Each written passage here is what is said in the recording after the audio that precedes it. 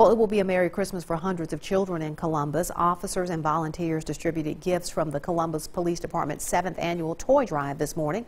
Organizations, businesses, and residents all donated to make sure children have something to unwrap this year. The families in need say they're happy to receive such love and care from members of the Columbus Police Department.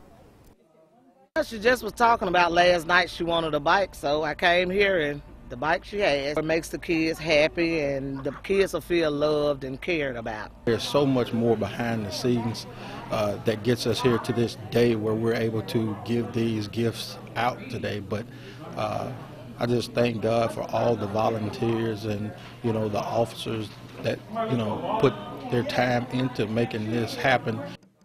The Toy Drive started earlier this month. Organizers are thankful for the community's response. Well, Santa